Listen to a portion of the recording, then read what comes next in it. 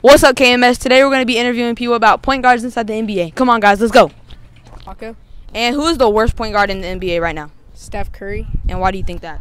Because he just can't drive like Trae Young can, and his shooting is not that good. Like Trae Young drives, hits it from the logo every time. I haven't seen Curry hit a 3 this season.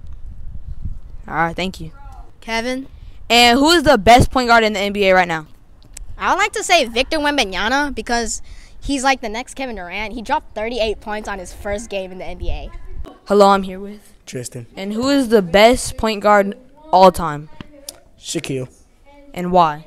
Because he could dunk. Hello, I'm here with Titan. And who is the best defensive point guard right now? Curry. Why? Because he has locked on D. Wow. Literally, those were some amazing answers. Ethan, do you have to say anything? Yes, those are some amazing answers, guys. Thank you guys so much for watching. LeBron, let me get your autograph, please.